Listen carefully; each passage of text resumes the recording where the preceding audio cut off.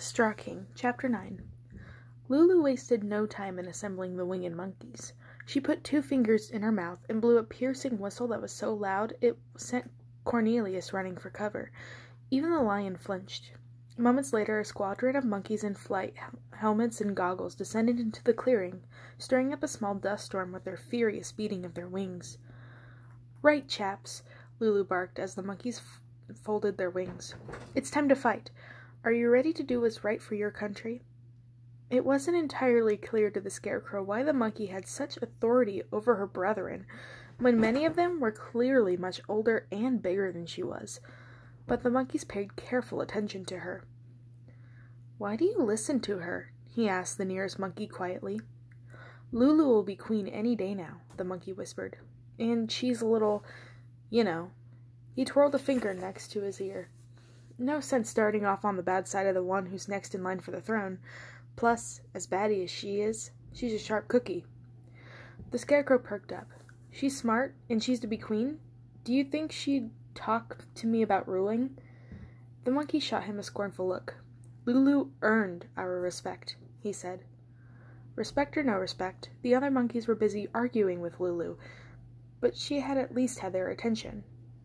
"Why should we fight? What's in it for us?" one of them ventured. "I'll see to it personally that everyone's banana ration is increased," Lulu said confidently, "and extra holidays after we've won."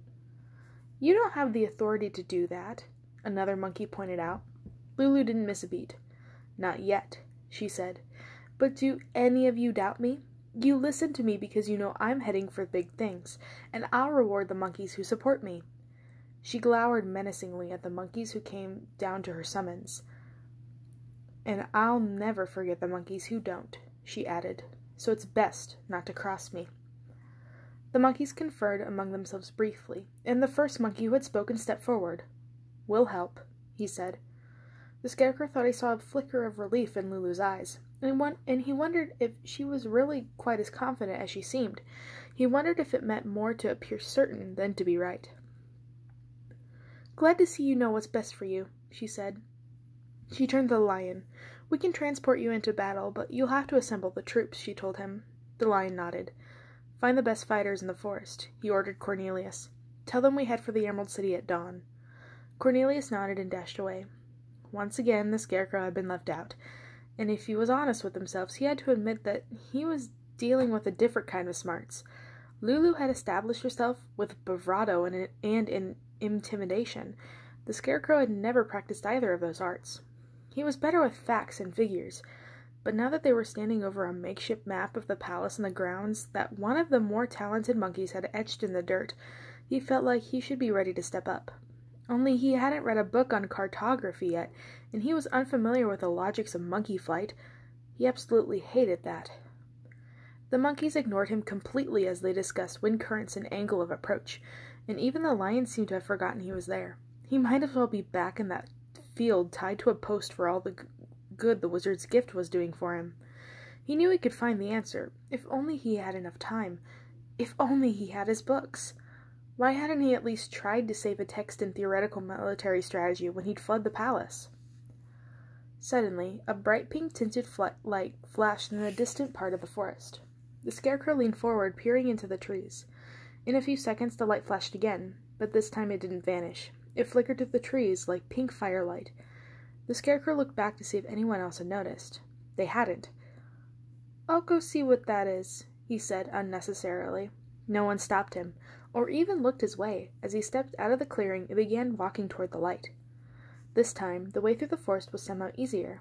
The trees seemed to be making room for him as he crashed through the underbrush. He tripped once or twice, but never fell, and the light grew steadily larger. It was almost as if whatever the light was, it wanted him to find it. After a few more minutes of walking, he reached a gap in the trees and saw the source of the light. It was a woman, although her face was so youthful and flawless that he couldn't have begun to guess her age. She was wearing a simple pale dress in a color somewhere between eggshell and rose, and her long golden hair tumbled around her shoulders in loose curls. She was the one glowing with that strange magical light, the Scarecrow realized. It filled the air around her like a cloud. and he came toward her and she smiled, looking up at him through her long eyelashes, with strangely familiar crystal blue eyes. "Hello, Scarecrow," she purred. Her musical voice was as sweet as honey. "It's so good to see you again." If he had a jaw, it would have dropped. "Glinda?" he asked in disbelief. Glinda giggled, reaching out her manicured hands to him. "It's been so long," she cried, hugging him close. She smelled like jasmine and something even sweeter, so sweet in fact that it was almost rotten. "But what are you doing here?" the Scarecrow asked, bewildered. "Tin is too far away to help us," she said. "And the lion, well, there's a reason I'm coming to you first, but I'm not sure I want to tell you what it is. It might—" She paused, her eyelashes fluttering again. "It might hurt your feelings," she said seriously. "I don't understand," the Scarecrow said. "Why are you in the lion's forest if you don't want to see him? What would hurt my feelings?" Glinda took a deep breath. "It's just that the lion isn't very clever," she said. "Not like you, Scare. Is it all right if I call you that? Anyways, I felt so much more in common with you than I did with the lion and the Tin Woodman. Not that you're not wonderful, but you're the one who's asked for a brain and got one, and I've always been something of an intellectual." The Scarecrow was so happy he hardly knew what to say. "Then you think I've been doing a good job?" he asked anxiously. "You take me seriously." "Of course I take you seriously," Glinda said immediately. "That's why I've come to help. I knew what happened in the Emerald City, and I've dealt with Ginger before." "You have?" "Oh, yes. She comes from the West. She's always been power-hungry and quite mad. I know she'd do something like this sooner or later, though I never dreamed she'd have the nerve to try and unseat a ruler as strong as you. But I know her, and she won't stop at the throne. She'll move out across the rest of Oz, destroying everything in her path. We must stop her and regain the throne, and I can help you. That's why I've come back." The Scarecrow hardly knew what to say. Glinda was a witch, he knew, but he'd never known a witch to get much more involved in politics than enslaving the Winkies for her own ends, or controlling the winged monkeys with a magic cap like the Wicked Witch of the West. Not that Oz really had politics before, just the witches battling it out. But that wasn't political. That was something else. Was she talking about using magic to defeat Ginger? And if so, was she really that powerful? And where had she come back from? She was hiding something. Of that much he felt sure. But he couldn't begin to guess at what it was, or if she was holding something back because she thought that he wouldn't be able to bear it. He hadn't been upset by her comments about the lion, had he? Why was she trying to protect him? "You doubt me," Glinda said, a hint of coolness in her voice. "No, of course not," the Scarecrow protested.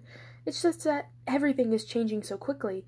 The lion and the winged monkeys want to go to war tomorrow, and I think they have the wrong idea. We should be using strategy to get rid of Ginger, not brute force. She's already shown she's powerful and ruthless." He raised his hands in a helpless gesture. "But they won't listen to me, and I don't see how you and I can stop them by ourselves." "We won't," Glinda said calmly. "We'll wait for them to fail, as you know they will. When they're ready to see their way is the wrong way, they'll listen. But we have to warn them. If they go into battle tomorrow, they could be hurt, or even killed." "Casualties are inevitable in war," Glinda said. Then that previous coolness creeping back in. "If I'm going to help you, Scare, I have to know you're willing to do whatever it takes, even if that means sometimes people you care about get hurt. We're past the point of protecting everyone from danger now. Don't you see that?" Her voice grew urgent. "Danger is here, Scare. We have to do what's necessary, or even more people will be lost. Do you understand? Tomorrow, I want you to hide during the fighting. You're a thinker, not a fighter. I need you to be strong and clever. I need you to stay alive." Glinda pulled a glowing pink bottle out of thin air and handed it to Scarecrow. "Drink this tomorrow," she said. "It keeps you hidden and safe." "I can't drink," the Scarecrow said, bewildered. "Trust me," Glinda replied. Obediently, he tucked the bottle into one of his pockets. "I just want to go back," the Scarecrow said, his mind reeling. I want Oz the way it was, before any of this happened. He sank to the ground and put his head in his hands. It's all so much. Glinda crouched down beside him and put a gentle hand on his shoulder. You have to be strong now, she said in his ear. There's no other way. You know I'm right. And of course he did. She was so strong, so sure. There was something about her that was so persuasive he forgot all about his questions. He'd let the Lion and Lulu go into battle in the morning. It wasn't as if he could stop them, and if Glinda really was right, they'd lose, just as he'd thought. But what will we do after tomorrow? He asked. How will we come up with a plan? I knew you'll think of something, Glinda said. You always do. He sat up a little straighter. Did he really? He wasn't sure, but if Glinda said he did, it must be true. She's a witch, and she knew even more than he did. Her powers were mysterious and apparently far stronger than he would ever guess. Of course, he said. You're right. I'll think of something. I know I can count on you, she said, and he felt a glow of pride that matched the radiant light emanating from Glinda. It's best that we keep my return from the South a secret for now. The others will be too surprised that I'm back in Oz and wielding magic again, and the less distraction we have right now, the better. No matter how clever you are, it's clear that the Lion and Lulu won't listen to you until their own foolish plan has failed. When the time is right, I will reveal myself, and you'll tell them the details of our brilliant plan. Shouldn't I be planning a way to convince them you're right before they go to war tomorrow? The Scarecrow asked. Glinda frowned the tiniest of frowns. The Lion asked for courage, not brains, she said. He won't listen until he has no other choice. There's no other way. Nothing Glinda was saying quite made sense, but every time he tried to think about it, that strange, sinister feeling in the back of his brain stirred, and he forgot his doubts again. After all, why was he questioning Glinda? She was an all-powerful witch, and a good one, too. She'd only ever helped him when Dorothy had traveled with them in Oz. No, she was on their side. There was no doubt about that. Her new brain wasn't powerful enough yet to keep up with hers. He was reluctant to send his friend and the Lion's subjects into danger, of course. But if she said there was nothing else they could do, she had to be right. She wanted to avoid bloodshed just as much as he did. She was a good witch, after all. Seeing his argument, Glinda leaned in and gave him a kiss on the cheek. The cloth felt warm where her lips had been, and she pulled away. Be clever, she said, and be strong. I will return tomorrow. The pink light flashed once, and she was gone. The Scarecrow stared into the dark forest, thinking hard. It would be up to him to save the day when the Lion and Lulu had failed. He couldn't let them down, and as importantly, he wanted Glinda to know she'd made the right choice to trust him. You don't fail a woman like that, he said aloud in the dark. Not even once.